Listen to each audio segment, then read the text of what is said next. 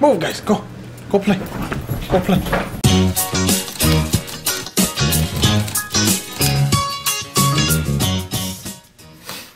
Hey, what's going on, guys? Welcome back to the channel. I missed you guys. Hopefully you guys missed me. And let's get right into it. So for the beginning of March, I put my own goal to be down from 231, which I currently stand, down to 210 to 205. So that's about 20 to 25 pounds by the end of March, which I think sounds reasonable. Doesn't sound too difficult. Yeah, I just, I really want to keep on moving with the different lifestyle that I'm trying to put into my life, if that makes sense. I want to see big changes coming up. March is something to come up on. So let me show you what I've been doing for the month of February. I got a scale called Fit Index, and it comes with an app that tracks a bunch of things, which I'm not too familiar about, but it's pretty cool. I like it, so let's check it out now. Alright, so on here I put my name, put everything when I started to right now. Like I said, I'm at 231, so that's all my changes and stuff. So my weight, so obviously it's really bad, but we're here to make changes. Alright, so happy thoughts. Normal says 168. Yeah, I mean, we can shoot for that, but like I said, I want to hit that by the end of the month, the 210, 205. So the body mass index, again, it's really high. We got to bring those numbers down. We're up here, we got to bring them down low. Body fat's way too much. Again, we got to bring it down. So my ideal would be 12 to 15% body fat. So fat-free body weight, I'm not sure what that is. Looks like it's in the green, so we're pretty good. Substantious fat, that's high, so again, we got to bring that down. Visceral fat, excessive, again, we got to bring it down. Looks like a lot of these things I got to bring down. Kind of worries me a lot is seeing this one right here, which is my metabolic age. So for those of you who don't know, I'm 20 going on to 21, and it's telling me my body's at 27. That's 7 years older. It's pretty bad.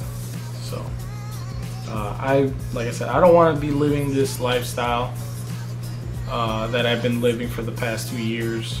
I want to make big changes. I want to keep to it. I want to start working out more, start eating healthier.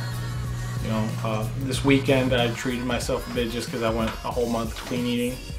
I went to go see a movie, got some food because my little sister works there, so I didn't pay like $4,000 for food. But just eating all that stuff after clean eating for such a long time makes you realize how bad it is for your body. Like, I felt sick this morning. It's just, it's not a good feeling. It makes you tired, it makes you lazy, it makes your body just kind of shut down instead of how I was, super energetic and stuff. So I just got to jump back right into it. I really regret this weekend, even though I wanted to treat myself. It was just kind of, the long-term results really sucked. But moving along from that, I'm going to start implementing a lot more running into my mornings, implementing my dogs to go out to run with me so they can stay healthy and fit as well. I'm going to try to push out as many vlogs with them as well, because a lot of people like dogs and they're pretty cool.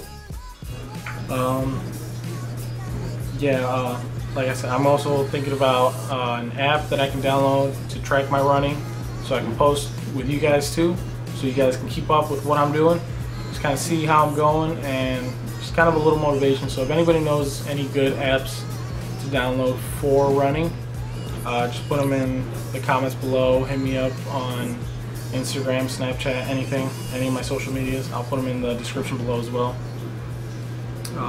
Yeah, so running, that's a big thing I want to get back into. And I will be trying to put out, well, I'm not going to try, I will be putting out weekly weigh-ins just to see how I'm going with my progress. Just a little motivation as well. So, yeah, that's pretty much all I got for today's video.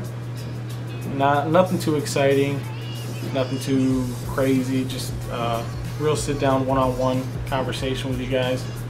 I really hope you guys enjoyed it. If not, whatever. But this is just kind of a way to keep myself honest and keep myself on track, and for you guys just to kind of push me and show a little motivation.